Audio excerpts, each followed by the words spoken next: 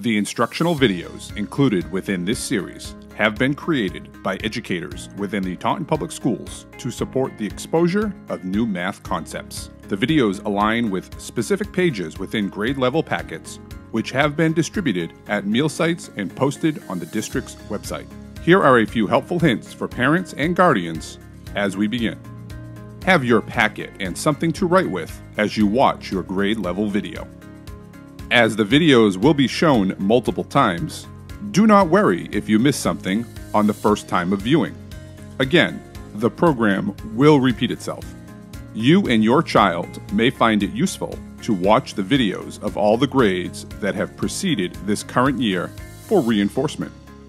For example, if your child is in the 3rd grade, he or she may find it helpful to watch grades 1 and 2 as well. This video references the Grade 1 Math Packet for the week of May 18th.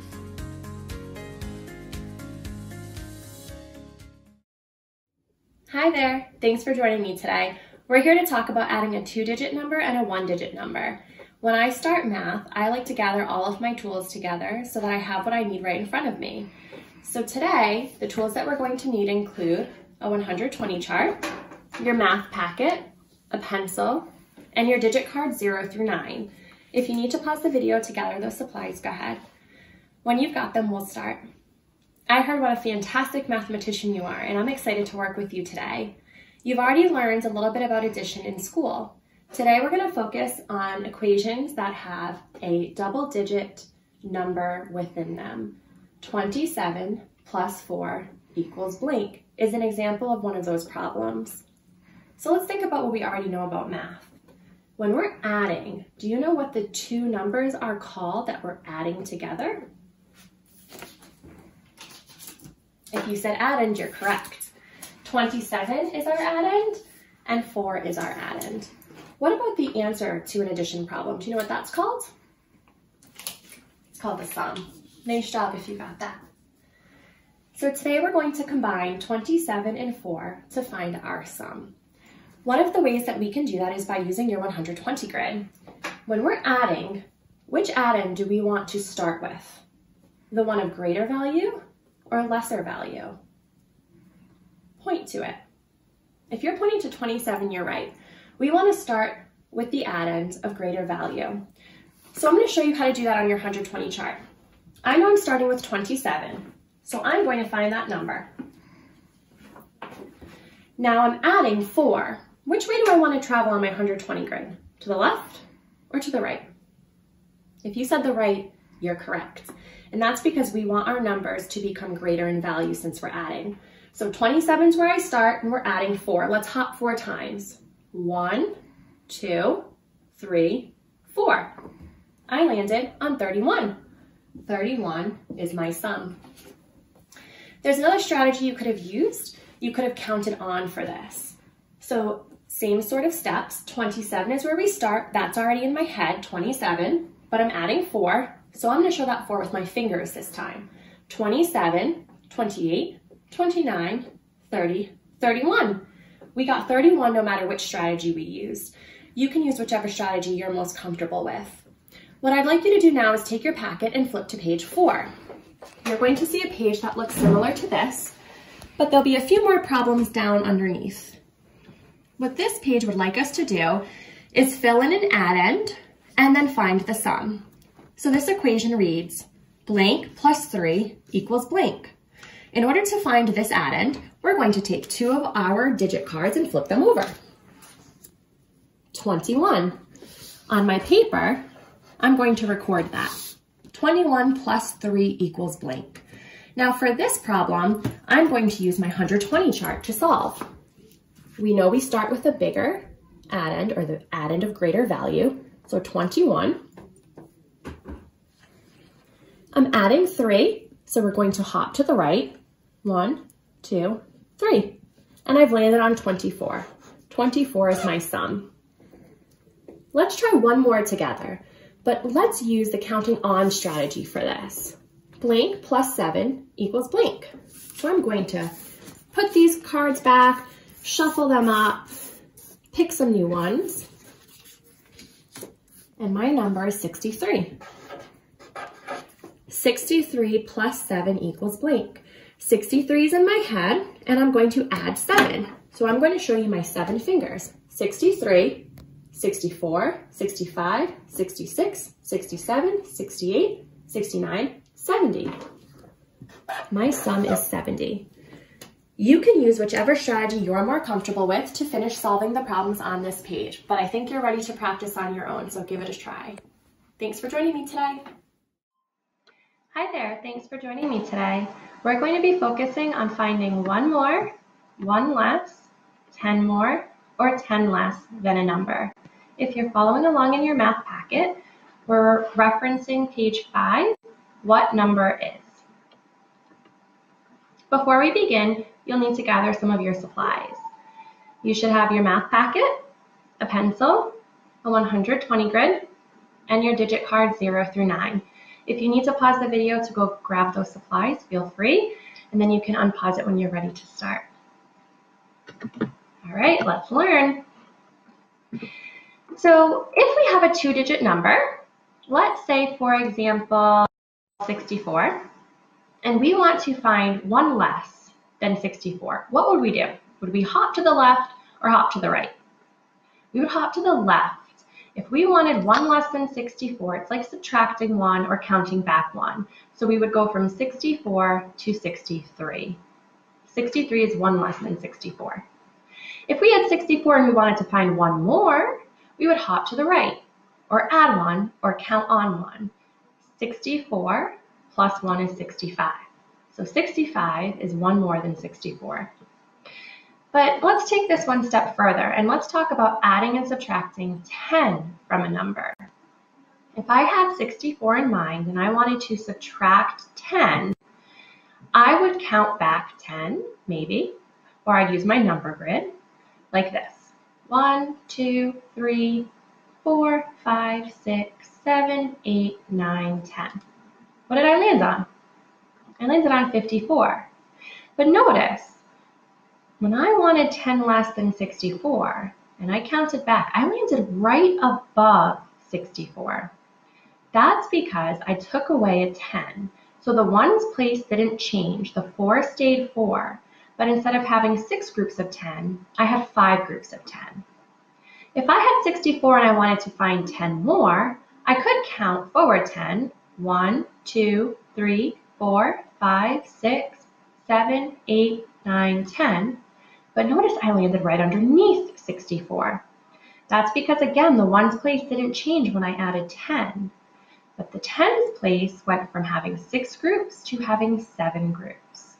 Take a second to see what that looks like. What shape? To me, it looks like a T. I want you to keep this in mind as we move forward. So let's practice here.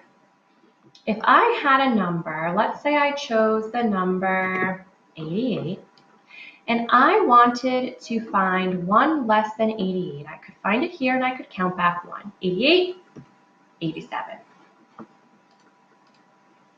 If I had 88 and I wanted to find one more, I could count up 1 or add 1 or move to the right. 88, 89. But now let's do that 10 less again. I could count back 10, but if you remember, that's also the same as landing right above it, or going from having 8 groups of 10 to 7 groups of 10. So 78 is 10 less than 88. What do you think 10 more than 88 is? If you said 98, you're correct. 87, 88, 89, 78, 88, 98. Now you're ready to take a look at Math Packet page 5. I have 0 through 9 here on my digit cards. I'm going to flip over 2. I flipped over a 3 and a 1, so the 2-digit number that I created was 31. You're going to do the same thing. You're going to flip over 2 of your digit cards, and whatever number you create, you're going to write that number in the center box. Then you're going to use your math tools, or mental math if you're able to solve for 1 less, 1 more, 10 less, and 10 more. Now it's your turn. Give that page a try. Hi there, thanks for joining me today. We're here to talk about adding a 2-digit number and a 1-digit number. When I start math, I like to gather all of my tools together so that I have what I need right in front of me. So today, the tools that we're going to need include a 120 chart, your math packet, a pencil, and your digit card 0 through 9. If you need to pause the video to gather those supplies, go ahead. When you've got them, we'll start. I heard what a fantastic mathematician you are, and I'm excited to work with you today. You've already learned a little bit about addition in school. Today we're going to focus on equations that have a double-digit number within them. 27 plus 4 equals blank is an example of one of those problems. So let's think about what we already know about math. When we're adding, do you know what the two numbers are called that we're adding together? If you said addend, you're correct. 27 is our addend, and 4 is our addend. What about the answer to an addition problem? Do you know what that's called? It's called the sum. Nice job if you got that. So today we're going to combine 27 and 4 to find our sum. One of the ways that we can do that is by using your 120 grid. When we're adding, which addend do we want to start with? The one of greater value or lesser value? Point to it. If you're pointing to 27, you're right. We want to start with the addend of greater value. So I'm going to show you how to do that on your 120 chart. I know I'm starting with 27, so I'm going to find that number. Now I'm adding 4. Which way do I want to travel on my 120 grid? To the left or to the right? If you said the right, you're correct. And that's because we want our numbers to become greater in value since we're adding. So 27 is where I start and we're adding 4. Let's hop 4 times. 1, 2, 3, 4. I landed on 31. 31 is my sum. There's another strategy you could have used. You could have counted on for this. So same sort of steps. 27 is where we start. That's already in my head, 27, but I'm adding 4. So I'm going to show that 4 with my fingers this time. 27, 28, 29, 30, 31. We got 31 no matter which strategy we used. You can use whichever strategy you're most comfortable with. What I'd like you to do now is take your packet and flip to page 4. You're going to see a page that looks similar to this, but there'll be a few more problems down underneath. What this page would like us to do is fill in an addend and then find the sum. So this equation reads blank plus 3 equals blank. In order to find this addend, we're going to take 2 of our digit cards and flip them over. 21. On my paper, I'm going to record that. 21 plus 3 equals blank. Now for this problem, I'm going to use my 120 chart to solve. We know we start with the bigger addend, or the addend of greater value, so 21. I'm adding 3, so we're going to hop to the right. 1, 2, 3. And I've landed on 24. 24 is my sum. Let's try one more together, but let's use the counting on strategy for this. Blank plus 7 equals blank. So I'm going to put these cards back, shuffle them up, pick some new ones, and my number is 63. 63 plus 7 equals blank. 63 is in my head, and I'm going to add 7. So I'm going to show you my 7 fingers. 63, 64, 65, 66, 67, 68, 69, 70. My sum is 70.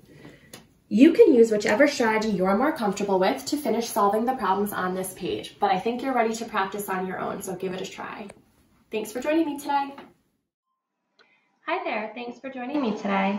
We're going to be focusing on finding 1 more, 1 less, 10 more, or 10 less than a number. If you're following along in your math packet, we're referencing page 5, what number is. Before we begin, you'll need to gather some of your supplies. You should have your math packet, a pencil, a 120 grid, and your digit card 0 through 9. If you need to pause the video to go grab those supplies, feel free, and then you can unpause it when you're ready to start. All right, let's learn. So if we have a 2-digit number, let's say, for example, 64, and we want to find one less than 64, what would we do? Would we hop to the left or hop to the right? We would hop to the left. If we wanted one less than 64, it's like subtracting one or counting back one. So we would go from 64 to 63. 63 is one less than 64. If we had 64 and we wanted to find one more, we would hop to the right, or add one, or count on one. 64 plus 1 is 65. So 65 is one more than 64. But let's take this one step further, and let's talk about adding and subtracting 10 from a number. If I had 64 in mind and I wanted to subtract 10, I would count back 10, maybe, or I'd use my number grid like this. 1, 2, 3, 4, 5, 6, 7, 8, 9, 10. What did I land on? I landed on 54. But notice, when I wanted 10 less than 64, and I counted back, I landed right above 64. That's because I took away a 10. So the ones place didn't change. The 4 stayed 4. But instead of having 6 groups of 10, I had 5 groups of 10. If I had 64 and I wanted to find 10 more, I could count forward 10. 1, 2, 3, 4, 5, 6, 7, 8, 9, 10. But notice I landed right underneath 64.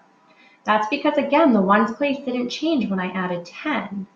But the tens place went from having 6 groups to having 7 groups.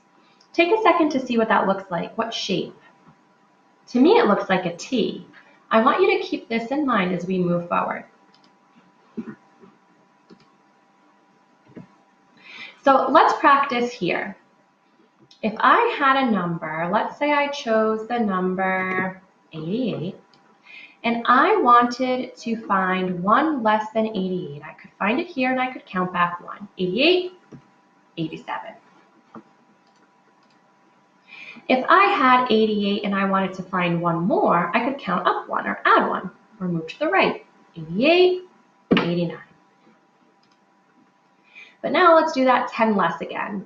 I could count back 10, but if you remember, that's also the same as landing right above it, or going from having 8 groups of 10 to 7 groups of 10. So 78 is 10 less than 88. What do you think 10 more than 88 is? If you said 98, you're correct. 87, 88, 89, 78, 88, 98. Now you're ready to take a look at Math Packet page 5. I have 0 through 9 here on my digit cards. I'm going to flip over 2. I flipped over a 3 and a 1, so the 2-digit number that I created was 31. You're going to do the same thing. You're going to flip over 2 of your digit cards, and whatever number you create, you're going to write that number in the center box. Then you're going to use your math tools, or mental math if you're able to solve for 1 less, 1 more, 10 less, and 10 more. Now it's your turn. Give that page a try.